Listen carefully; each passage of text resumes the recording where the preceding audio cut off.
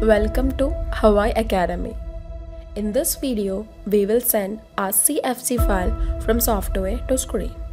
For that, open NovaLCT software.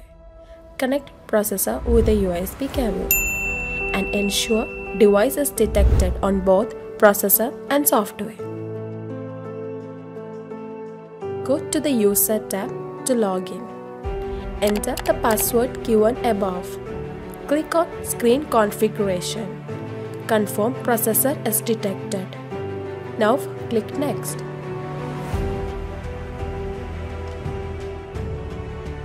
From the Screen Configuration window, under the Receiving Card tab, click on Load From button and select the required RCFG file. Now check whether the width and height measurements of our cabinets are correct. Click on Send to Receiving Card button. Select one of the options required and then click on Send button. Now you will get clear picture on your screen.